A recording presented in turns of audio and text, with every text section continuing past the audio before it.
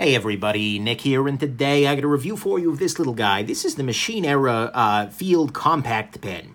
First off, full disclosure, I want to thank Machine Era for sending these guys along. These were provided to me for free as a review sample, so I want to make sure that you know that. I'm trying not to let that affect my review, but nonetheless, it's something I should let you know about. And I told them, of course, I would be talking about the good, the great, the bad, and the ugly. It might be a gem, it might be junk, and in fact, the negative review is definitely on the table. So, anyways, there you go. Next thing, size comparison real quick. Here it is against a typical Bic Click Stick sort of pen. Here it is against Pilot G2.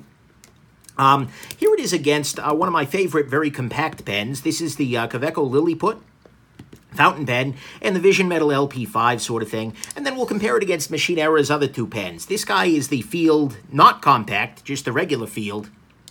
And this guy is the Machine Era Classic, which is, yeah, definitely my favorite of all of them. So, there you go. And then finally, this is going to be a quick review because, honestly, that's about what it takes for this guy. So, let's go ahead and talk about what's good about this guy and what is not so good about this guy. For the first, on the first part, for the good side, there were a lot of good metal options here. You've got brass, you've got steel, and you've got DLC steel. This is the brass, this is steel. The DLC is going to look something like this, except it's a different pen. But there you go. And the pricing actually isn't all that crazy. It's $38 for the brass, it's $42 for the steel, $46 for the DLC. You know what? That's fine. Those are reasonable prices for an everyday carry pen, especially one that is made relatively well. Next thing, the click mechanism, although it isn't terribly clicky, actually. It's just like you don't get the strong sense of feedback that you do off like a Pocket Jotter, where it's like, oh yeah. This is just like you press it, and it's probably deployed. There you go. It works. It's fine. So, there you go. Next thing, this has relatively easy to swap pen refills. That's kind of one of the things that they're really pushing with this guy, is because it takes these little Schmidt the D1 refills here. It's Schmidt, that is. It's very easy to take them out and then to swap them across. So if you've got, red and blue or something like that, it's very easy to go through and just swap that over. No problem. And that is something that can be nice if you find yourself changing colors a lot. Not something I tend to find myself doing, and honestly, it's not that much harder than any other pen that I've used, but at the same time, or I'm sorry, not that much easier, but, I'll give them that. It's certainly a thing. Next thing, you can see here that actually when the pen is disassembled here, and you can disassemble it into 3 chunks, but you don't need to, ever, but when the pen is disassembled, there are no captives, there are no loose springs, that is. The only spring on this guy is kind of trapped in position here. And so that's absolutely a nice thing. Next thing here, this is actually still a relatively small pen. I do appreciate that fact. There are not that many pens that are this small out there in the world, and particularly ones that are, hosting a refill that's worth a damn, I guess. So, that's good. As you can tell, I'm struggling a little bit here. But to me, at least, that's what's good, is that this is relatively small. It's not all that light, but I digress. There are no losable springs. It's easy to swap out the refills. It's got a pretty easy-to-use click mechanism, and there are lots of metal options if you count 3 as lots. On the bad side, unfortunately, there are a lot of unfortunate elements to this pen here. To start with, I feel like the back doesn't match the front of this pen. Like, the front is one diameter, then it feels like the middle is a slightly different diameter, and then there's the back part that's just sort of tacked on there. It looks like a pen was sitting on a table, and another pen just, rear-ended it and got stuck. That's how I picture this being made, is that they've just got a lot of little collisions going on there.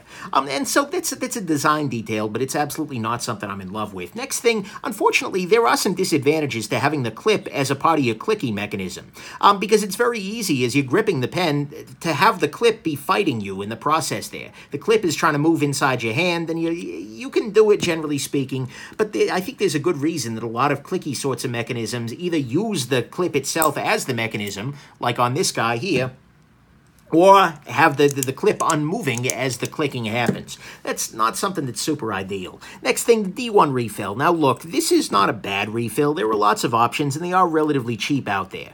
You can buy these for, I want to say it's like $1.50 or something like that. But the thing is, it's not going to have all that much in the way of capacity. It'll be fine. And they're harder to find. You're unlikely to just walk into an office store, for instance, and find a D1 refill. Trying to remember the last time I checked. Either way, they're not out there in the same way that you can usually scare up a Pilot G2 or something like that. So that's something I'm not particularly in love with there. The refill is fine, but it strikes me as kind of strange, particularly when, like, this guy is using a much bigger refill, a Space Pen compatible kind of thing. It strikes me as strange that there's that much difference in refill between these pens, which are not that different in actual practice. So there you go. And then finally, not quite finally, I'm sorry, penultimately, penultimately?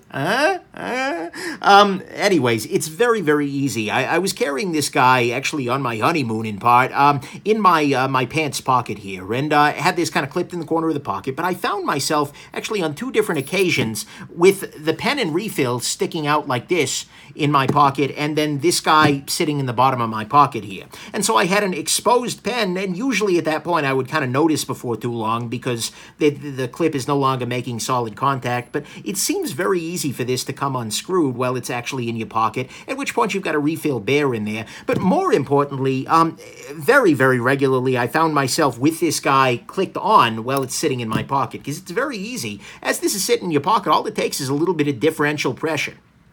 Like, the front of the pen is bound up on something, then you lean forward, and you've just clicked the pen open.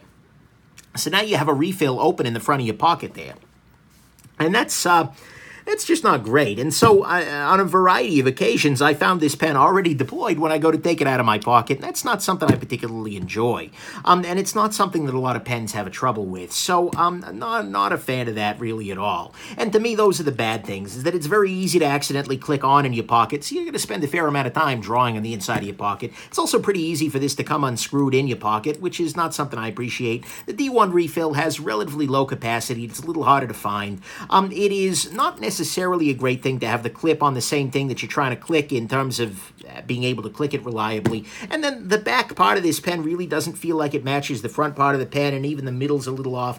I just don't love the design here. And so, final conclusions. Honestly, so Machine Era sent me 3 different pens. They sent me the Field Compact, and their Classic. And this guy is by a mile my least favorite of them. It's a nice idea. I'll certainly give him that. But the thing is, it's just got a number of Achilles heels that just make it really unenjoyable to carry. That's kind of a good, I don't know, for me it feels like a good sense of my opinions of a product is when I realize, okay, I think it's time to move on to the next thing. Sometimes I feel relatively little, where it's just like, like, okay, with the Field, it was like, okay, I move on to the next thing. Not a terrible thing, not a great thing either. It's a neutral kind of thing.